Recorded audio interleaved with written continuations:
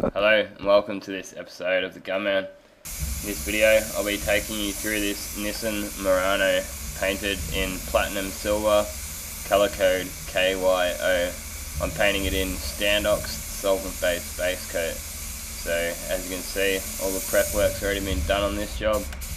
I've then taken it in the booth, masked it up, wiped it down with a wax and grease removing solvent, then grabbed that yellow tack rag you can see in my hand and wipe that over at the same time as using the air from the spray gun. So this is the silver, and I'll take you through the blending of the silver and getting the metallic on correctly, which can be a issue sometimes with the silvers. So that's our first coat.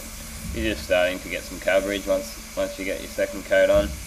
As you can see, I'm putting this second coat on nice and heavy so that it is actually covered by the time I put my last coat on.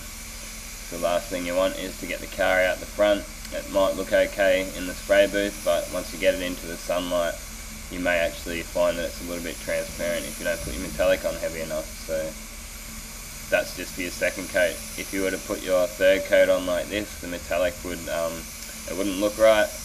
It would all be laying down in the flow of the paint, whereas what you actually want the metallic to stand up by putting the last coat on a bit lighter.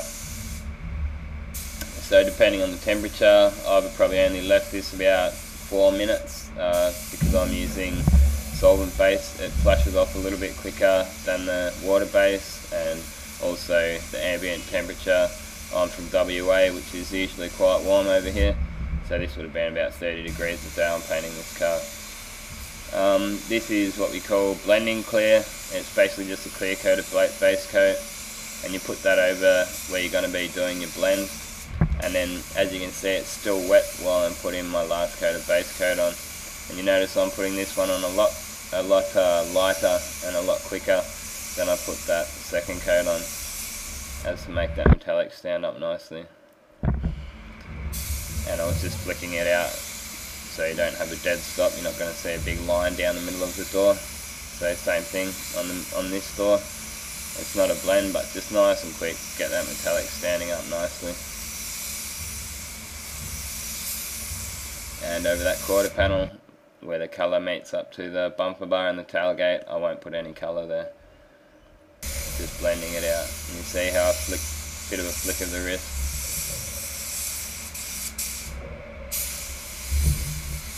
And that's about it for the base coat colour. So now onto clear.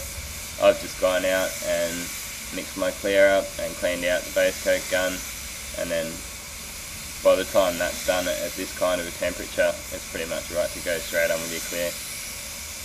With the solvent based base coats, they'll dull right off, and you'll know that it's ready for clear. If it's still a little bit shiny, then you might have to wait for a couple more minutes. So I'm using the DeVilbiss GTI Pro with the HVLP air cap on it for this job. Best settings for this gun I've found with this air cap is wind the fluid right out, so you're mainly just using gun control rather than the actual fluid to restrict the flow of the paint. So fan setting is open the fan right up, and the air pressure should be set to about 2 bar or 29 psi. Holding the gun nice and close. As you can see, they're a very efficient gun. These guns, there's really not much overspray, so that means that most of the paint is actually hitting the panel, which is where I want it to go. I don't want the paint in the filters. It blocks up the spray filters, and it just means that you're wasting more paint, so you go through a lot more paint. So onto our second coat of clear. You can go on with your second coat a little bit heavier than your first coat because you want it to get flow out a bit nicer. So if you put your first coat of clear coat on too heavy, especially on a silver and a colour like this, as I was explaining about, you want the metallic, the flakes to stand up. You can actually end up pulling those flakes back down, so you'll lose your effect, and you can actually make the blends not look right too if you put your first coat of clear on too heavy. So It's something to be conscious of.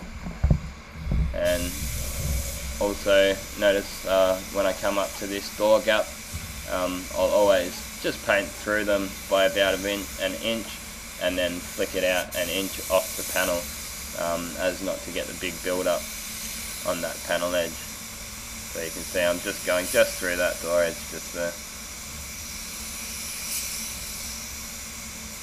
At the end of this video, I've got a link to a couple of different videos. I've got the Jet 4000B HVLP spray gun, the digital version of that, a review and demonstration on that, and I've also got something new that I've done. I had one of my subscribers ask me to do a video from a different aspect, which is point of view. So I'm actually spraying with the spray gun in the right hand, and I've got the camera in my left hand, so you can check that one out if you haven't already seen it.